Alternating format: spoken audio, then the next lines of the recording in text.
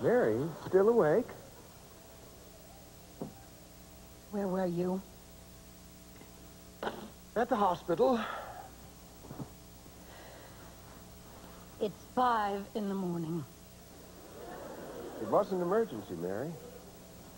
John, I called the hospital.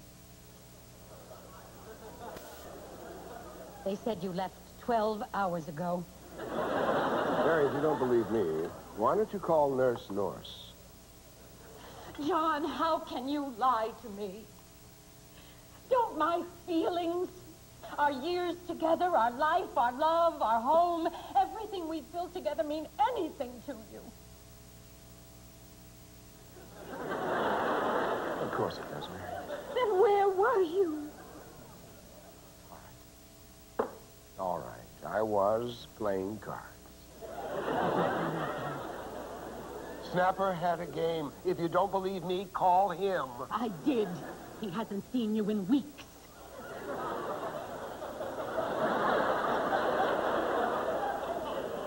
You were with a woman, weren't you? Mary, can we talk about this in the morning? Who is she? She isn't anybody. She doesn't exist. John, I want to know. Mary.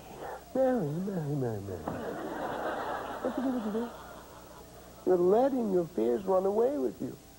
Can't you accept the love I have for you?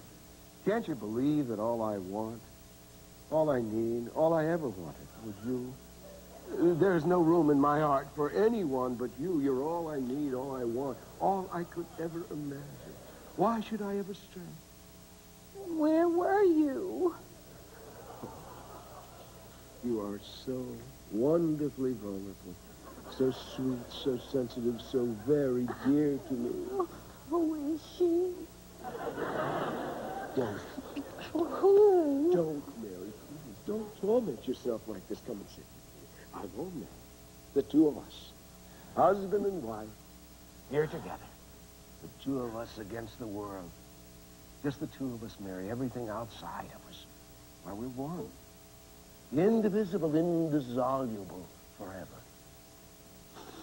You won't tell me? No, Mary. Mary, don't you see?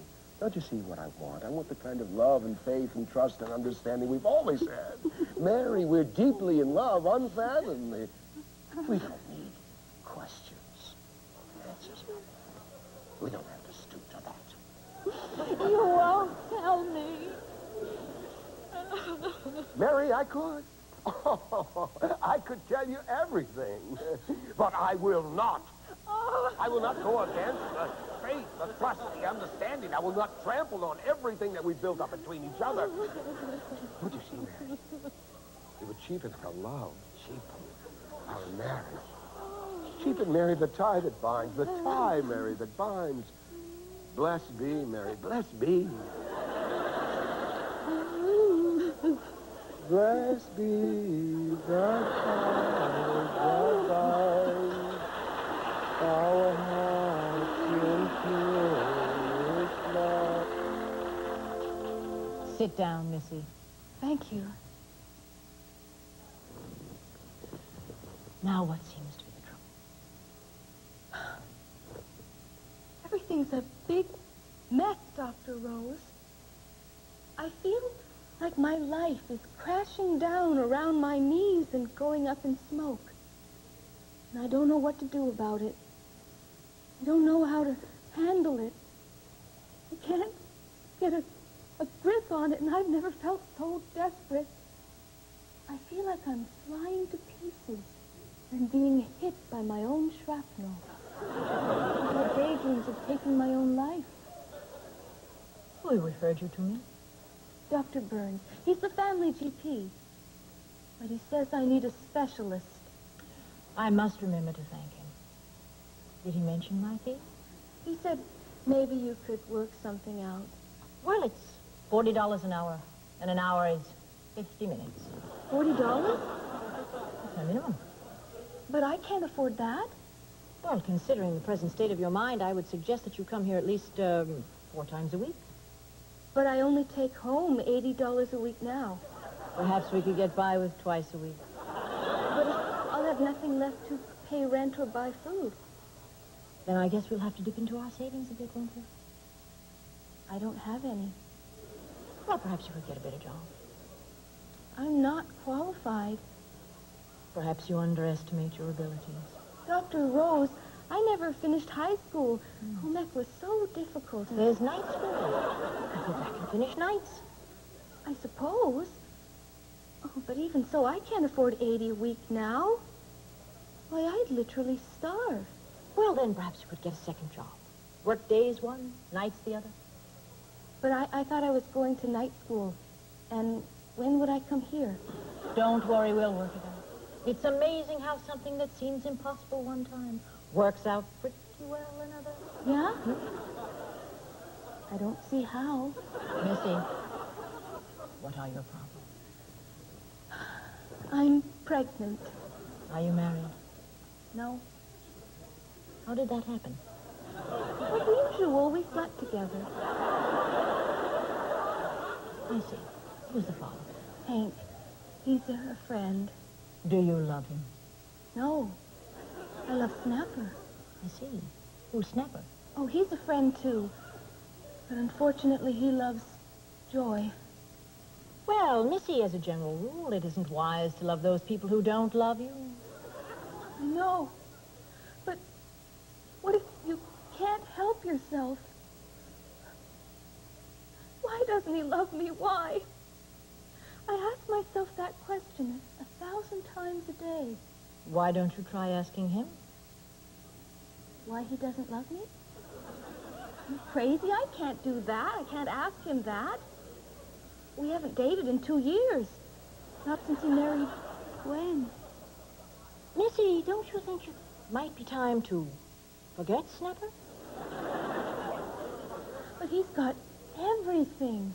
Looks, personality, good sense of humor, good values, good job, nice clothes.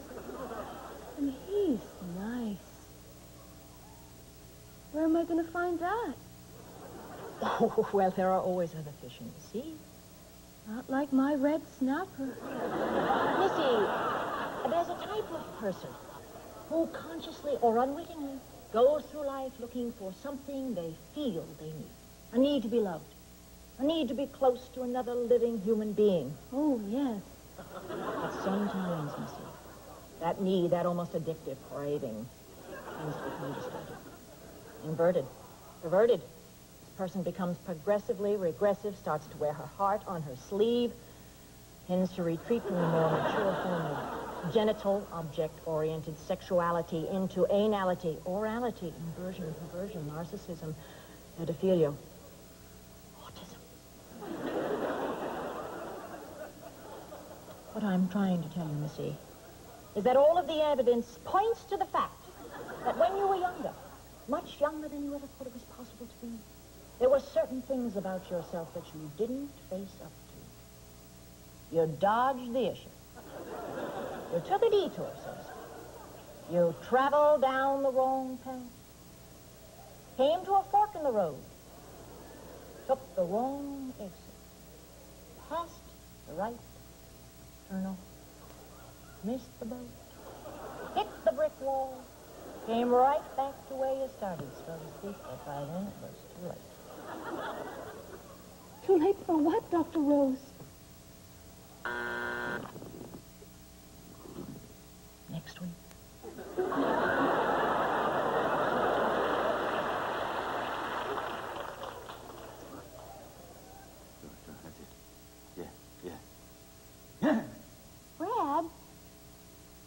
Brad, there's something I think you should know. Brad, are you listening? Yeah, Jean, yeah. Brad, this is serious. We have to talk. You know my money, my inheritance? Uh-huh. Well, it's all gone. Stop kidding around. We had 4 points spread in the game. I'm not. It's gone, Brad. All I have left is my furniture and my clothes. You gotta be kidding. I wish I were.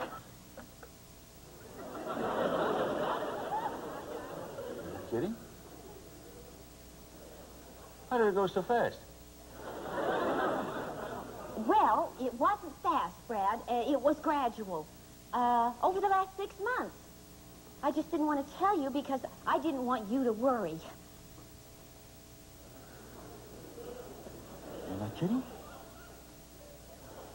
Well, how did it happen? I mean, where did it all go? Bad investments. I made bad investments, Brad. I've been operating on rather poor advice. I'll say. You didn't ask me for mine. You tell me you don't have any more money. It doesn't matter, does it, Brad? We still have each other. Oh, nothing important has changed. You do still feel the same way about me, don't you? Huh. Do you still love me? I guess that's it for the good scotch. You want some? No, Brad, no, you finish it.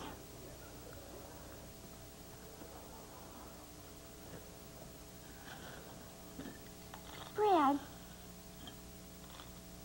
I think I'd like to get married. If we know each other and our feelings well enough, I'd like us to build something permanent. To have a foundation we know is there, something concrete we can take a stand on. Oh, I know you feel it's just an empty ritual and a piece of paper doesn't really mean anything, and maybe it doesn't. But maybe it does. Brad, I think it does. I see it as a demonstration of trust, a manifestation in our faith in each other's integrity and good intentions. It's a gesture of stability in a changing world, a sign of commitment with no reservations and no easy outs. I'm a woman, Brad. I need that. Are men so very different? You gotta be kidding. Yes, men love me for my personal qualities. Yeah. Well, they haven't changed. I'm still the same person I was yesterday. I haven't changed one iota. Maybe you just look different. Do I? Well, Brad, if I do, it's just a change in appearance. Because basically, I'm still the same person, honest. Oh, I still feel the same. I still think the same. I look and see and touch and feel and believe and behave and care and everything just the same as I did when I had all my money. I'm still the same Jean Cunningham you've known the whole time. Sorry to hear about your bad luck, Gene. You should let me invest your money. I tried. I guess you had your doubts. None, Brad, not any. I just didn't want money to be part of our relationship. So it's true. Maxine was right about you. It's true that you were lying about telling me the truth when all the time it was lies, lies, lies. Oh, what a fool I've been. Blinded by love and infatuation. I loved you with all of me, with every fiber of my being. I loved you totally, utterly, completely, entirely, holding no part of me back. And all I get by way of reciprocity is your amused contempt. Why don't you pull yourself together? Oh, I've been a fool of the world. Love's great fool. I saw you through rose-colored glasses. I thought you saw me through them, too. I tried. You money-grubbing worm. You used me like a ripe melon and then threw away the rind. Oh, you got what you could out of me, and then you tossed me down the incinerator to smolder and burn all alone like an old tin can. Aren't you exaggerating a little? I can't tell you the contempt I have in store for you. The gulf that separates us. How wide my loathing is. How deep my disgust. How thickly you curdle my blood. We are finished, you creep. We're through. Are you finished? Are you through? If you are, I shall be going. Oh, that's right. You go ahead. Just get out. But I have news for you. I haven't lost all my money. It's all still in the bank. I was just testing you, Brad. I was testing your love for me. Guess I don't have to tell you how you scored. 0. Zilch.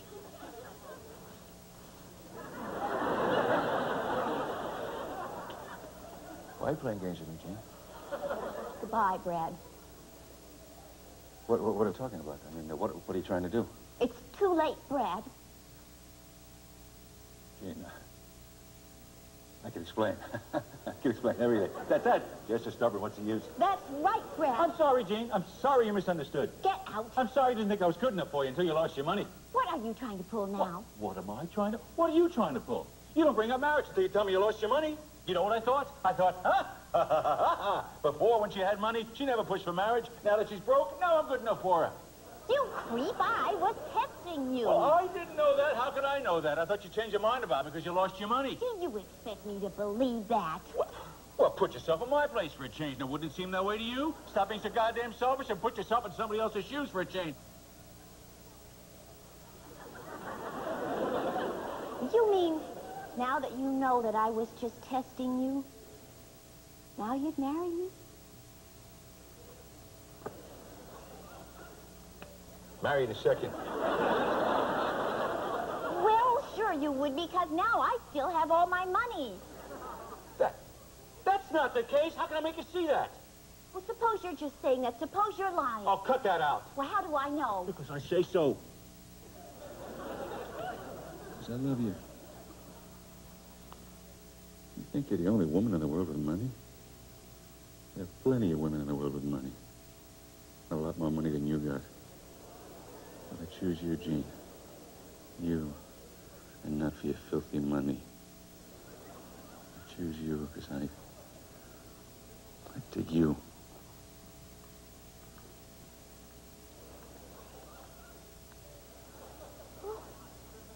How could I trust you?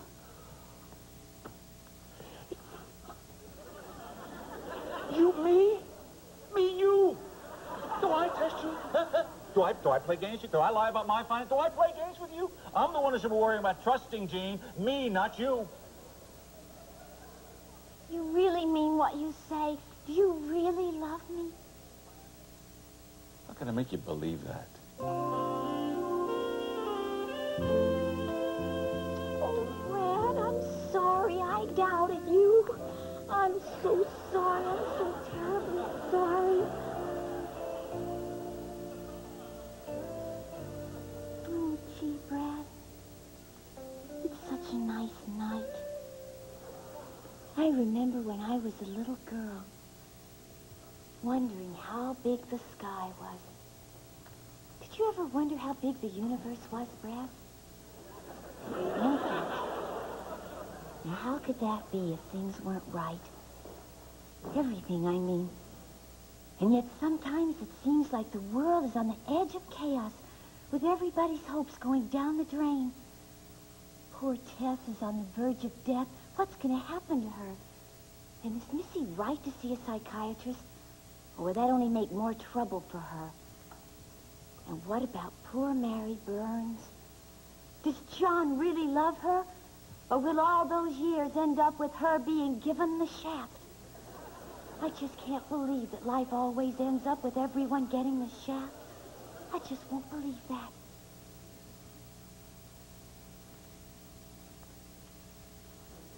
Does he really love me? How will it turn out for Brad and me?